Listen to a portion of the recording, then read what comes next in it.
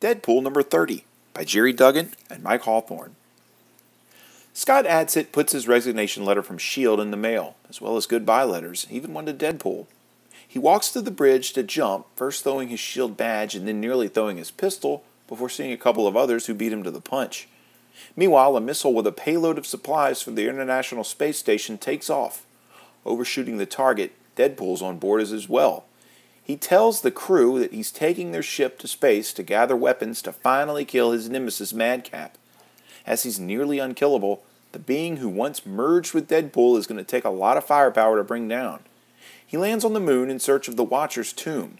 Once there, he loots various things, even watching some of the mystical beings' disaster porn. Looking for a live battle to join, he finds one.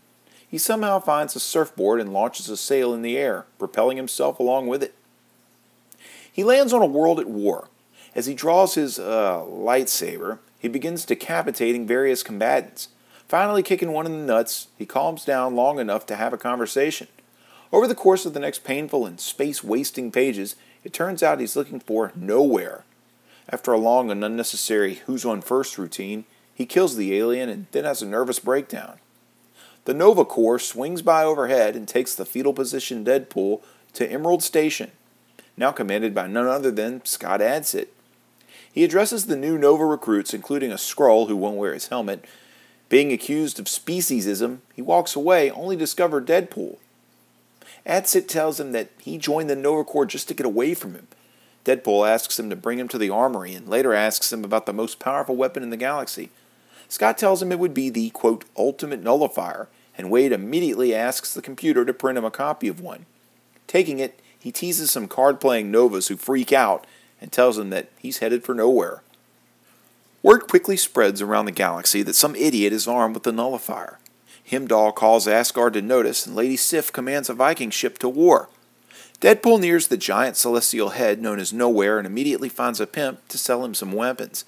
He brings him to a bar where various arms dealers and Thorfolk are there awaiting him. Lady Sif demands the weapon, and Deadpool leaps behind the bar, pulling out a laser. He disintegrates one of the bigger aliens before being disarmed by a Viking. Pulling his swords, he chops the arms off the guy. As more and more death ensues, Sif demands that he stand down. Instead, he shoots the now armless guy, sending him to the Viking afterlife. He's scarcely welcome, though, and they mock him for losing to Deadpool. Back in the land of the living, Sif cuts Deadpool's arm off.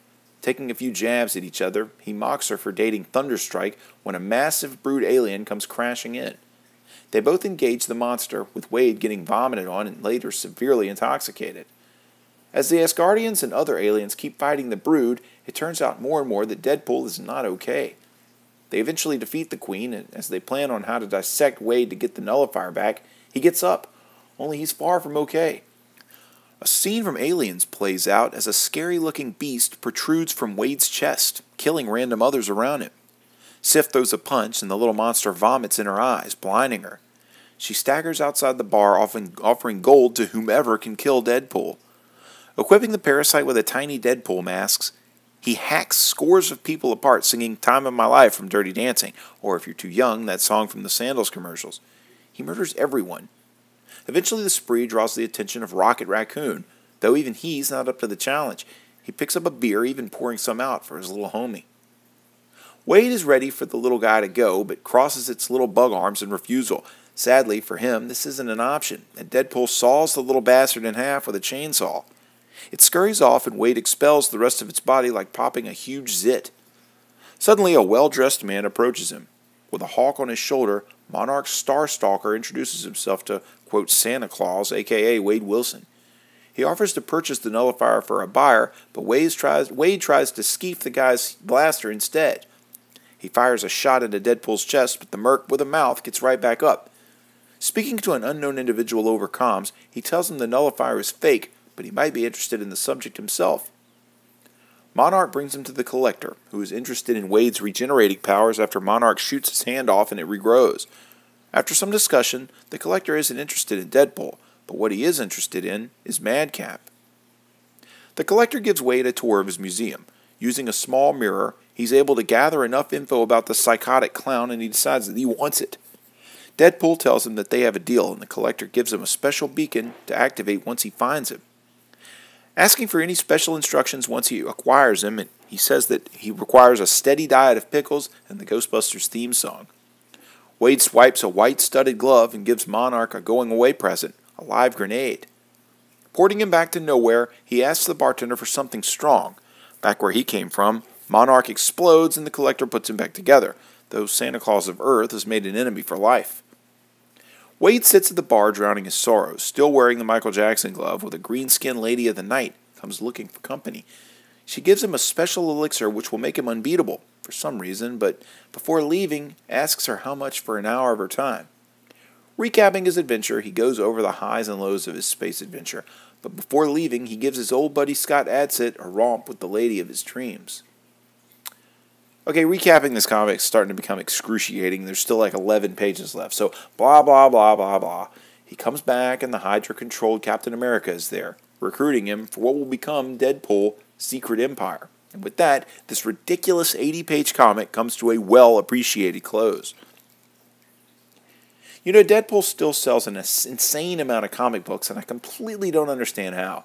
Not that I don't like him, but this oversized 80-damn-page novel comes right off the heels of the oversized issue number 25. Gary Duggan should be working harder on Uncanny Avengers rather than churn out 3 times the size of any normal, banal, and boring adventure Deadpool requires. Either way, if reading a bunch of crap that literally goes nowhere, pardon the pun, then this is the issue for you.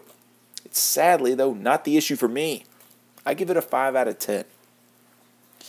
If you for some reason like this video, there's hundreds more like it, spanning several current and classic story arcs. Click the boxes here for more playlists. This video is also accompanied by my blog at nerdiestkidyouknow.blogspot.com or nerdiestkidyouknow.com. You can also follow links to my Facebook, Instagram, or Twitter pages, as well as a link to this very issue for sale on my eBay page by clicking below. For the Nerdiest Kid You Know, I'm Sam Torito. Thanks for watching.